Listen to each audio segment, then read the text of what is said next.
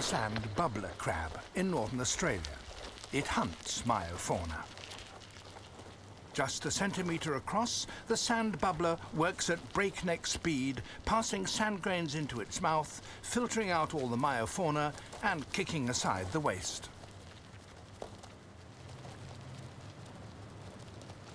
The crab will clean every grain of sand within a metre of its burrow.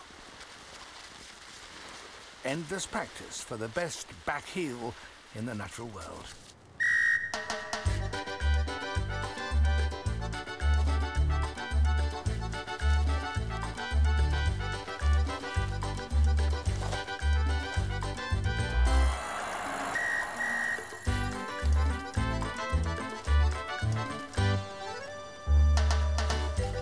Crabs work fast because they can only sieve when the sand is damp.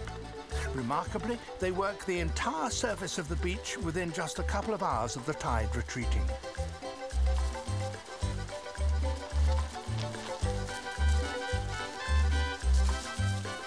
Then they simply return to their burrows and await the next tide.